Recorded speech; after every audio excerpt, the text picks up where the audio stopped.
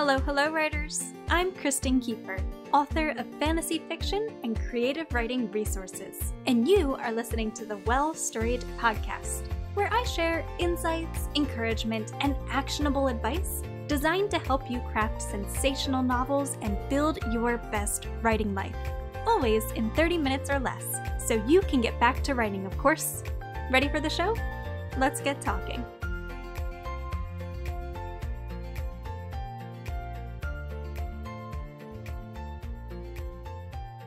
Hey writers, welcome back to the Well Storied podcast. I'm your host, Kristen Kiefer, and today's episode was an article originally published on November 13th, 2015. Today's episode is titled 19 Ways to Write Better Dialogue, and if you'd like to read along as you listen in, you can visit well-storied.com/dialogue. Now let's dive in. For years, I struggled deeply with the dialogue in my stories. I didn't have a natural knack for writing conversations that felt real and true to character, and I let this weakness deter me from striving to improve. But stories need dialogue, and my own was suffering for a lack of attention. Finally, I decided that enough was enough. I began reading every bit of advice on writing dialogue that I could get my hands on. I studied the novels that I read, and I rewrote the conversation in my stories again and again, until at last I began to see improvement.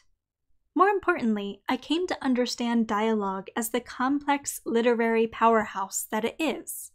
Unfortunately, it's this very complexity that can make quality dialogue so difficult to craft.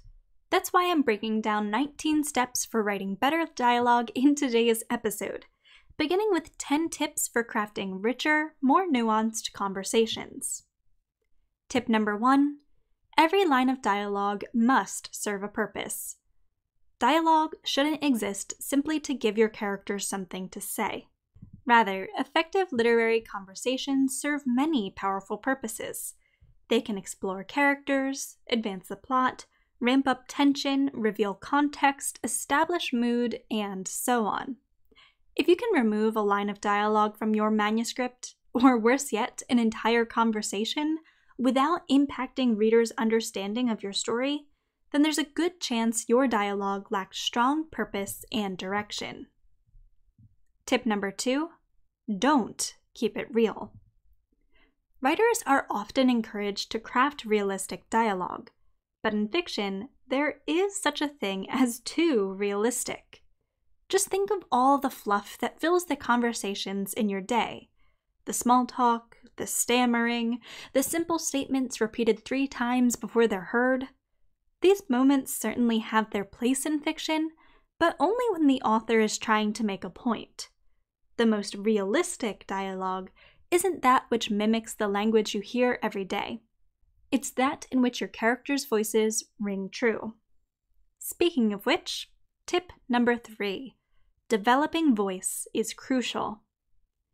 Choose 3 characters from your story and write a conversation about whether pizza is humanity's greatest food, all without using dialogue tags. Would readers be able to tell which character says each line? Voice is a term often applied to the verbal and nonverbal ways a character communicates given their personality, experiences, beliefs, self-esteem, worldview, and cultural influences. The stronger your characters' voices, the more authentic their conversations will be. Tip number 4, people don't always say what they mean.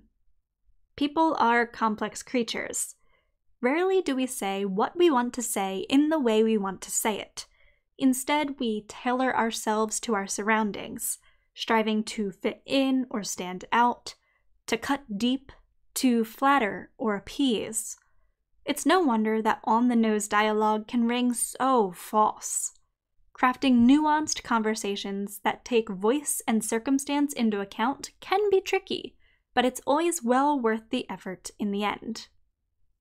Tip number 5, relationships play a key role in conversation.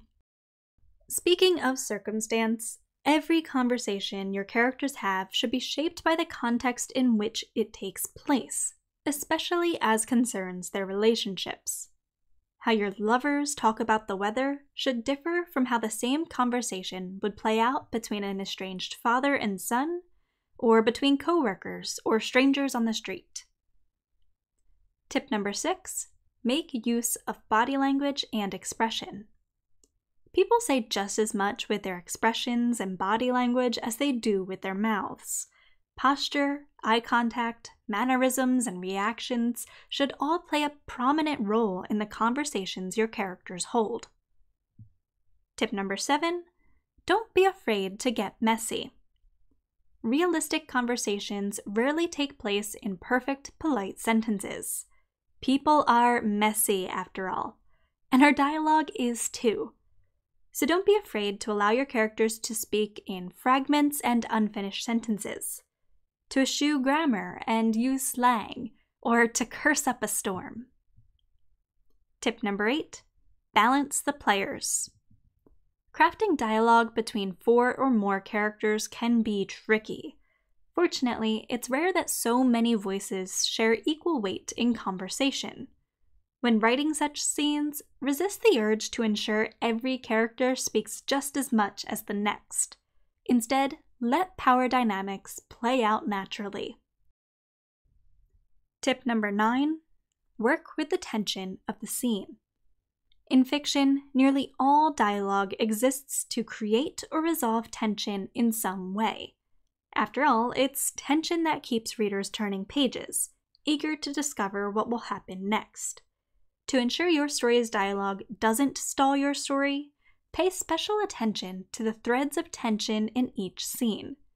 How can you manipulate tension through dialogue in a way that keeps readers engaged? Tip number 10. You don't need to write every detail. Dialogue doesn't need to play out word for word on the page. Often, it's easier to work mundane details such as greetings or words of acceptance into the narrative, or to simply allow readers to infer these details for themselves. Remember, every word you write has the power to bore readers or slow the pace of your story, so make sure you're choosing your characters' words wisely. With all that said, you should have a stronger understanding of how to craft nuanced and engaging conversations. Now, let's turn our attention to the technicalities of well-written dialogue. Tip number 11. Ditch unnecessary dialogue tags. Dialogue tags exist to clarify who is saying what, with the most common tags being said, asked, and replied. Other common tags, such as shouted, whispered, and hissed, expound upon how a line of dialogue is said. Dialogue tags are doubtless an important aspect of fictional conversations, but too many tags can also slow the pace of your story, or even draw readers out of your story entirely, so use them with caution and care.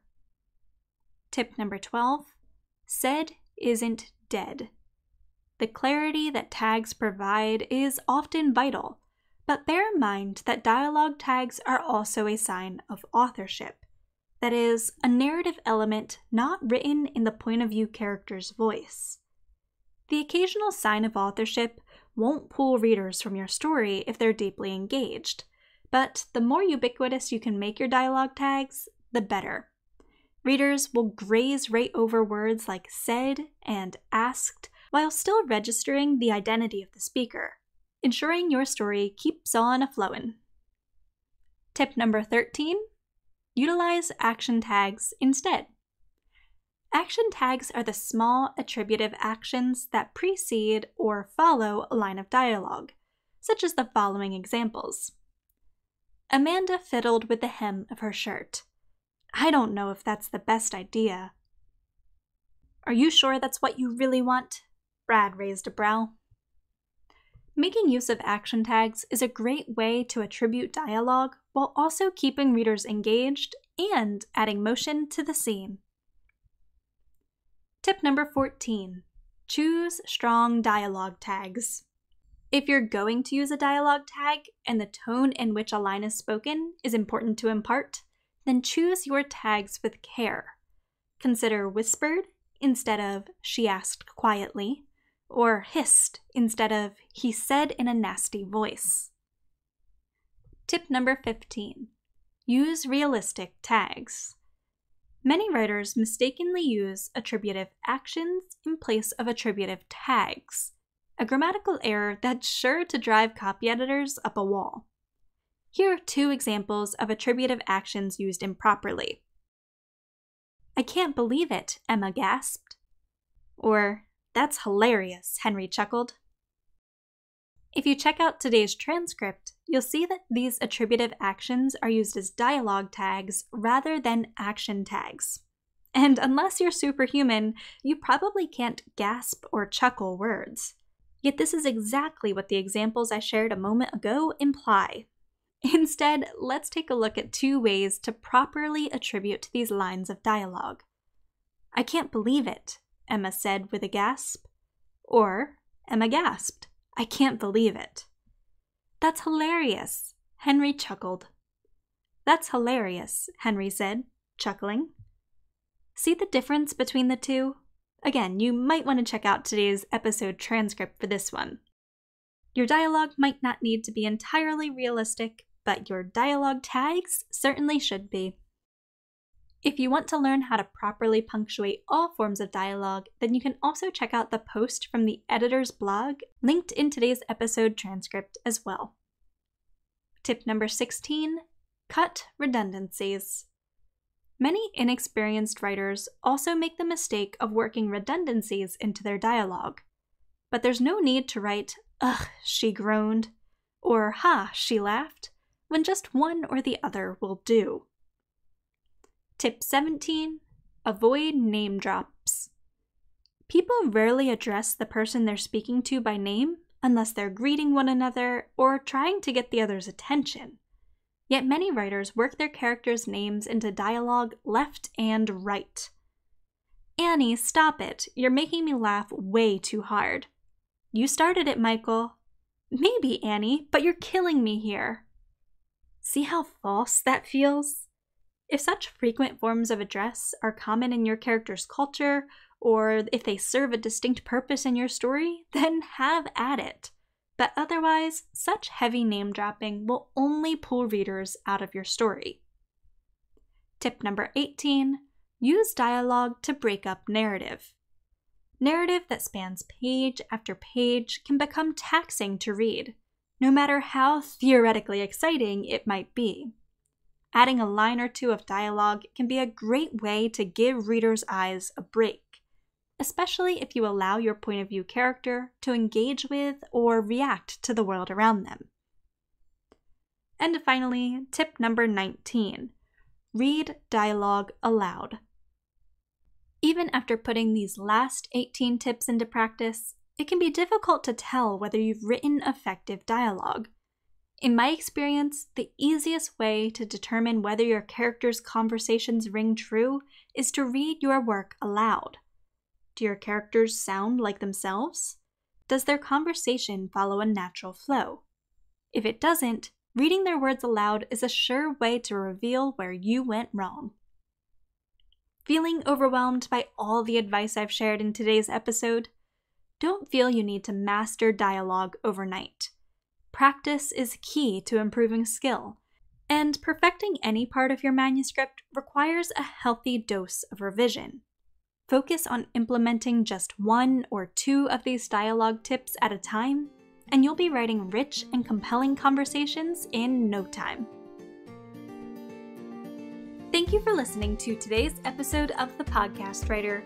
I hope you found it helpful to your writing journey. If so, make sure to subscribe to the podcast so you never miss a new episode, and to give the podcast a quick rating or review.